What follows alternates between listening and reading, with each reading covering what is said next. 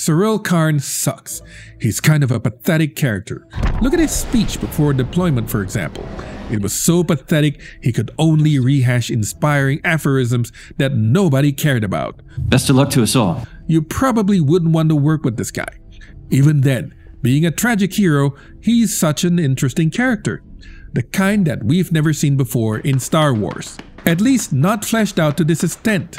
So when he went out and did the one thing his boss told him not to do, which would minimize the time the Empire thinks about Morlana, his action was less about caring about human life but more about his loyalty to the corporation. Ironic.